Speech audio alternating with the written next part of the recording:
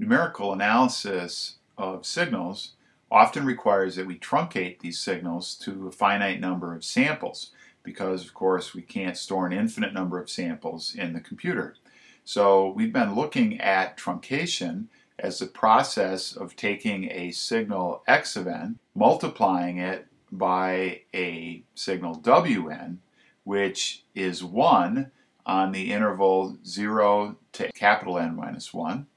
And that gives us our truncated signal z of n that we then analyze in the computer. The frequency domain, this produces z of e to the j omega as 1 over 2 pi the convolution of x of e to the j omega with w of e to the j omega, where w is the discrete time Fourier transform of w sub n.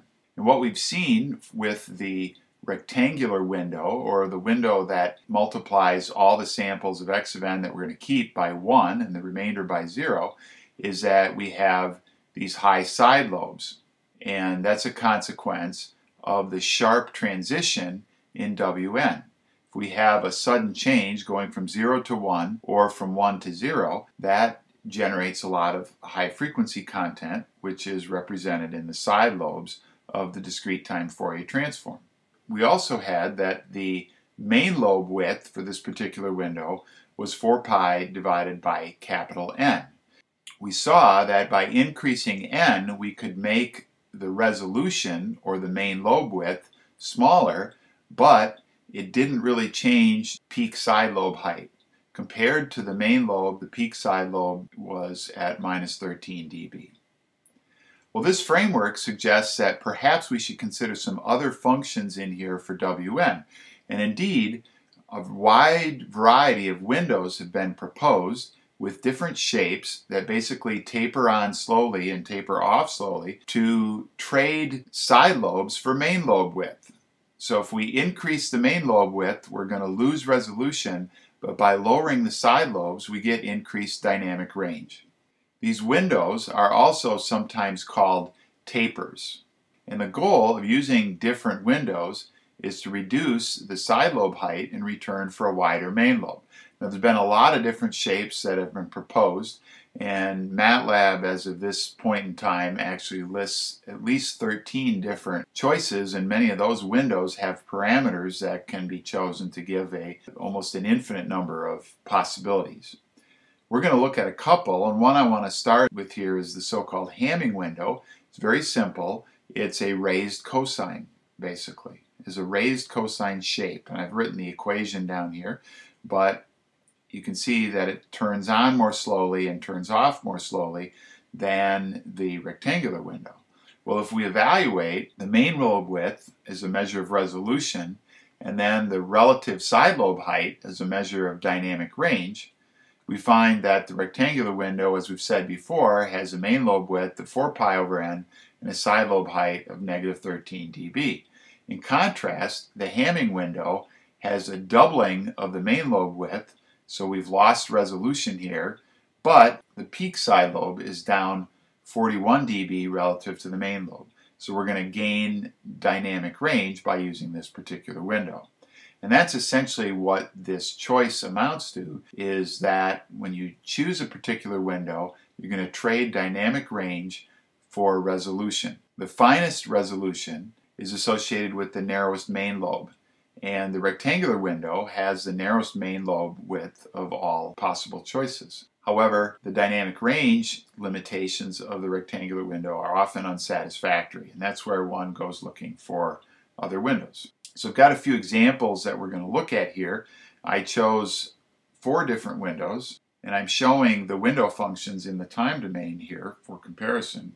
So I've chosen the rectangular window is in the upper left here, and then the so-called Hamming window, which I wrote the equation for a moment ago, is in the upper right.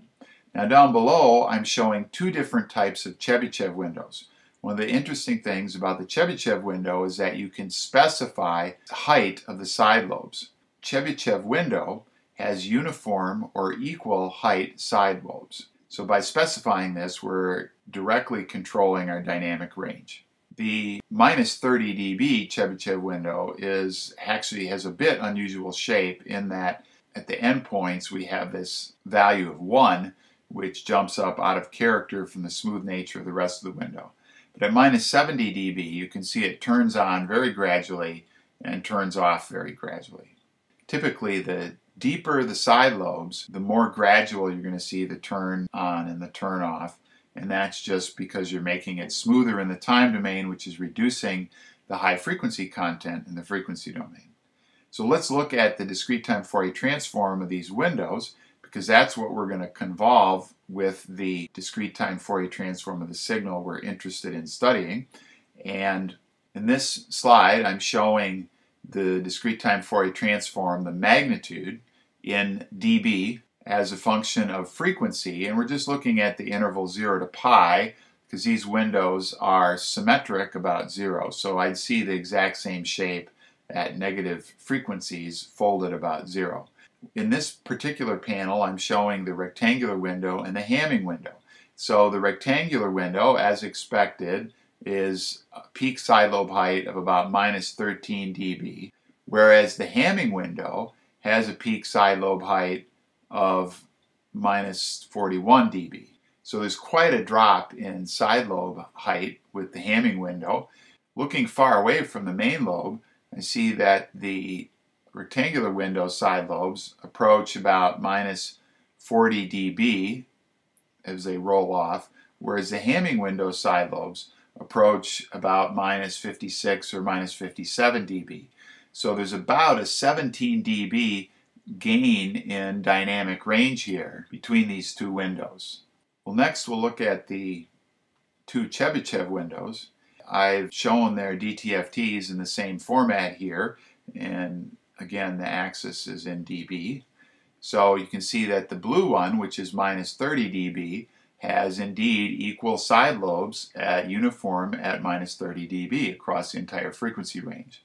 Then the minus 70 dB window, depicted in green, indeed has side lobes at minus 70 dB across the entire frequency range. So here we've got about 40 dB of additional dynamic range that we're getting from minus 30 to minus 70. Now the main lobe width, however, is quite a bit wider. The minus 70 dB main lobe is this wide, whereas the minus 30 dB main lobe is that wide. So another way that sometimes we talk about windows and their DTFT is that they're somewhat like balloons, in that if you push them down in one place, they'll pop up somewhere else.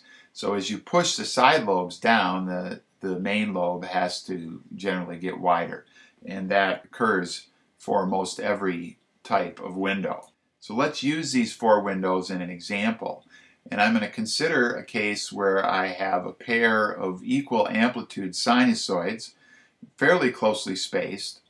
One is at pi over 10 and the other is at pi over 8. And then I have a very weak sinusoid located at a frequency some distance away at 4 pi over 10. So this is a factor of 100 smaller in amplitude than these two stronger sinusoids.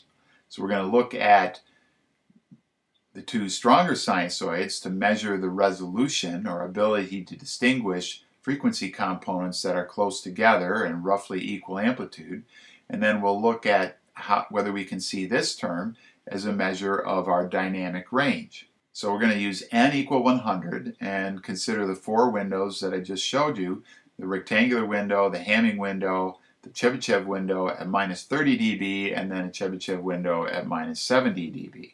Well, in this slide, I'm showing the results with the rectangular and the Hamming windows, and I've sort of sketched the true DTFT underneath in the red here, and we have the two strong sinusoids that are fairly close together, and then the weak one some distance away. And what you see with the rectangular window is we actually are able to distinguish that there are those two stronger sinusoids in the data. It looks like there's two components here. But the weak one is somewhat buried out here in the side lobes. It's not very evident. And again, if this data were noisy, then the random fluctuations you'd see in the side lobes here would make it virtually impossible to tell that there was any energy at this particular frequency. Now the Hamming window has a wider main lobe but lower side lobes. Consequently, it has poorer resolution than the rectangular window, and we can't really distinguish that there were two components present here, but the improved dynamic range allows me to pick out this weak component clearly from the background. We get a similar effect with the two Chebyshev windows. With the side lobes at minus 30 dB, the dynamic range is insufficient to identify the weaker sinusoid in the presence of these strong ones. The strong ones create enough of a shadow, if you will, with their side lobes that it just hides the weak sinusoid. And you can see as well, though, that the narrower main lobe associated with the minus 30 dB side lobes in the Chebyshev window allows us to almost see that there's two terms in here. There's a little bit of a dip in there. And again, that might be difficult to distinguish if noise is present, but nevertheless, you can see that the resolution is much better with the minus 30 dB side lobes than it is with the minus 70 dB side lobes. The main lobe becomes so wide with minus 70 dB side lobes that I can no longer distinguish these two terms components at all. However, the side lobes are so low that I have very good dynamic range, and this weak component shows up very strong in the side lobes and be very obvious that there's something there. So the essence of choosing a window is deciding how you want to balance your dynamic range, which is reflected by low side lobes having higher dynamic range, against resolution. And resolution is improved as the main lobe gets narrower. So if you want to have the highest possible resolution of roughly equally strength components, then a rectangular window is in order.